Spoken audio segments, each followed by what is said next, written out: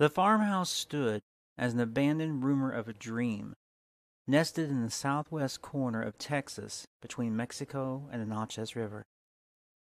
Maps refer to it as the Rio Grande Plain. Locals call it the shrublands. John thought of it as a personal prison. Day and night his horses begged for rain. They pranced up orange dust while taking fast jab charges at the wooden fence, only to find they lacked the courage to kick it.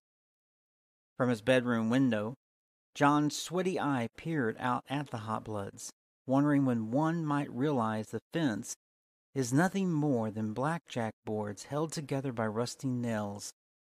It was as if their heartbeats resonated across the dry, powdered soil, wailing on him to break his malignant silence. When he had enough, John rolled over onto his back and gazed up at the flies on the plaster ceiling. Flies crawled to a brown spot where the plaster dripped water in heavy rains. The buzzing pest unbuckled from the ceiling to change positions and fight each other over a place next to the brown spot. Their movements alone caused their jealousy for the stench of misery to soothe their appetite. Regardless of the time, whether it be bone-aching night or painful midday heat, the flies gathered to him as he festered on a rancid mattress made damp by the liquor sweats. At the base of the bed, his grimy fingers fumbled for the neck of a near-empty bottle of Tin High. He kept one red eye on the flies and the other on a wall where a thin piece of yellowed string managed to hold a shattered frame with the image of a dark-haired, fair-skinned female who never aged past 20. Rosalind moved out in May. Her image could not escape the frame nor her beauty in John's mind. He hoped one day to see the miracle of a trailing dust plume as a speeding car bounced over a small hill a mile or so off to the south near a wrecked windmill no longer milling. But hope is a tricky thing to grasp, whereas a whiskey bottle is easy. John leaned to his side and lifted the bottle up, as if it might be the last thing he did for the remainder of the day, if not his life. Accomplished to do so much, he laid his head against his smelly pillow and placed the bottle on his chest. With his eye on the frame, he slowly began to twist off the cap until it finally slipped from the threads and dropped onto the mattress to hide among the sheepfolds. A gust of hot wind flicked the flimsy curtain obscuring the window. It flagged in, and for a flashing moment let in sunlight too. A brilliant, waving glow from a million miles away moved along the wall and walked the hardwood floor to settle on the bed and slide down the amber neck of Tin High. His mind made up, John tipped the bottle to his sticky lips.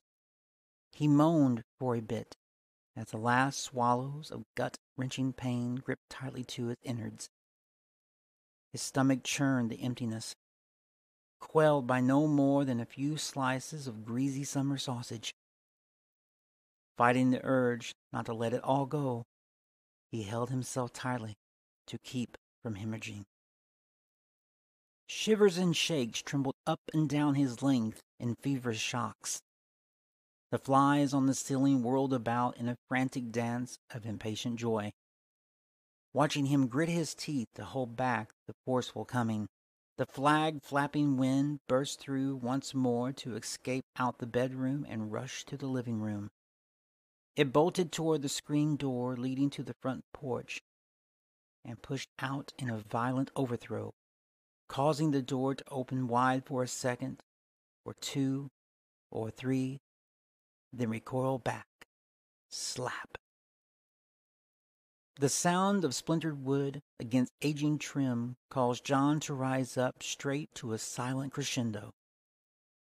It began immediately to engulf him in a demonic wide-eyed stance he would never come to figure for good. Clenching his fist, he pounded the mattress so terribly harsh, the horses began to join in with hoof stamping. Snorting and pounding, the tantrum continued on and on and on, and without knowing, John began to slowly lean to his right. Second by passing second, he leaned farther to his right, and more pronounced by the dwindling moments of time. He angled so far, he never noticed he slipped off the mattress until the painful slap of the floor below smacked his clammy cheek. Bloody-faced, John pushed open the screen door. In his head, he heard the sound of trumpets. Beneath a dingy white V-neck T-shirt, he felt the beating of an alcoholic's conscience. And above a rusting tin roof was a blue southern sky stretched out to the nothing. From the shadow of the porch, he viewed the world as if through a big old window. Bowed, fluffy cotton clouds scooted along something unseen. Piney wood and needlegrass whiskered the beige fading land. Not but a short walk from the saving grace of the shade were the galloping horses. Seeing him, they reared up high, clawed at the air, and jostled their necks wildly, like drill bits too dull to start a hole. He spied them with irritable purpose. His boots began to move, walking him close to the edge of the bright light of day. Each step caused the dusty Texas porch planks to creak and crackle.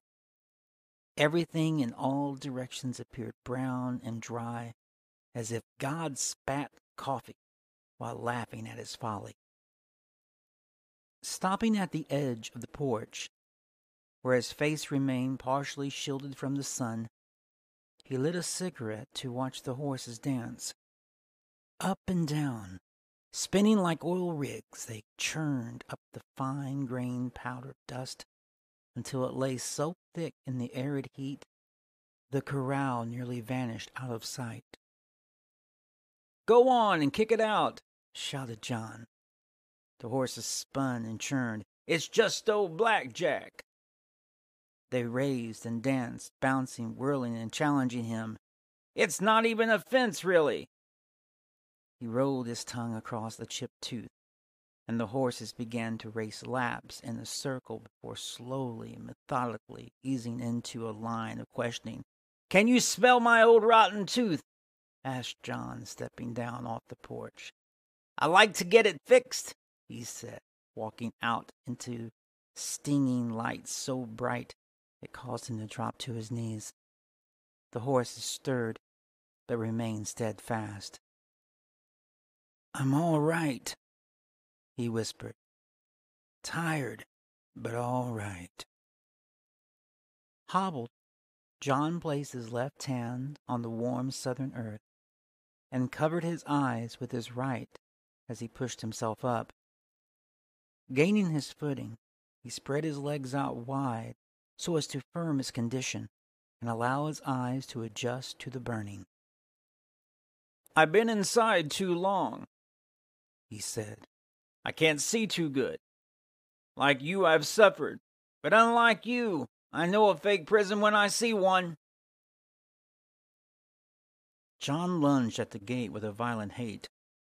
The horses jerked back and writhed at his anger. "Go on! Get out of here!" he ordered, unlatching the gate. "It's just those stupid blackjack boards I found in a ditch. Get out of here!" Thrust the gate open wide to the point it splintered and snapped off the hinges. Like his spirit, it collapsed on the ground with only the powdered dust for an epitaph. "See? It's so flimsy it breaks under its own weight." The horses backed away from him, and for a moment he thought they might charge, but then he realized they were merely tightening their line to wait him out. "The gate's open," he said. "You're free to go and do whatever horses do in the wild. Me, I'm sick, and I'm going to go sit down in that chair over there, try to get unsick." He turned to walk away, But as he did, the biggest one, tall gray hot blood holding its temper, moved from the line to exit the gate. John sensed the beast behind him, and whereas before he had not considered it a beast, in the time between his going to and leaving the corral, it had become a beast.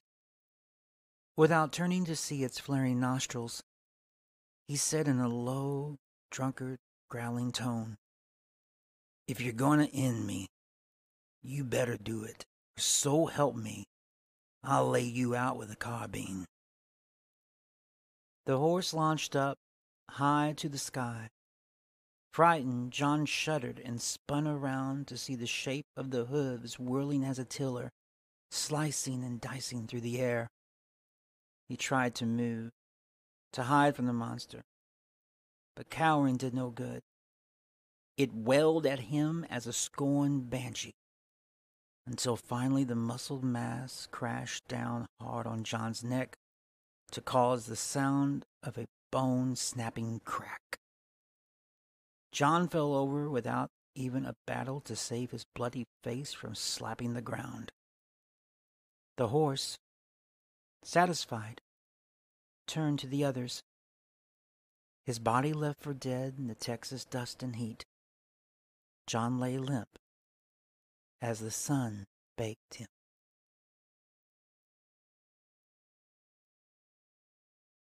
The end. Hi, I'm Brooks Kohler. You just heard my short story, Chasing Horses, written in 2020.